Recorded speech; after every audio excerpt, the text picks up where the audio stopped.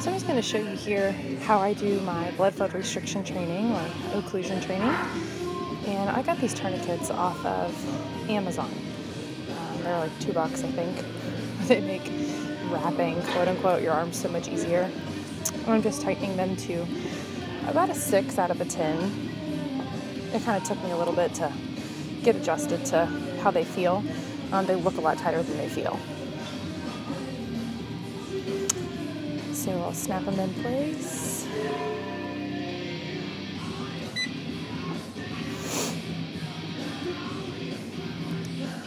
I'm just showing you, where you put them, at the bottom of your deltoid, top of your bicep.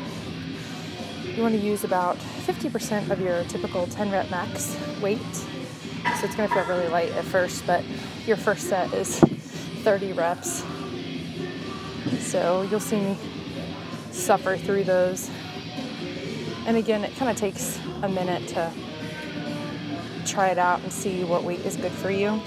It might not be exactly 50%. Remember, it's all about the contraction.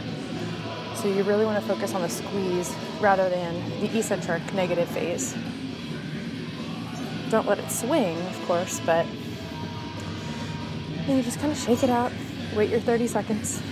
I just count in my head, so your hands shouldn't be tingling, your arms shouldn't feel like they're going to explode or anything, but you should feel them pumped.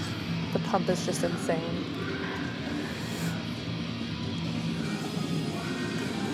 So I just sped it up a little bit here because obviously it takes a minute, but I like to do this is my favorite way to do the bicep BFR, starting out neutral and then supinating at the top and really, really turning that pinky up to the ceiling. Really feeling a good bicep contraction there. I love the vascularity too. And it carries over for overall vascularity for when you take the tourniquets off too.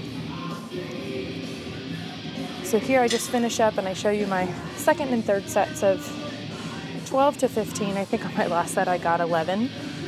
And then I pop them off. They're so simple. And I do these at the very end of my back training. I do another bicep exercise before this that's not BFR.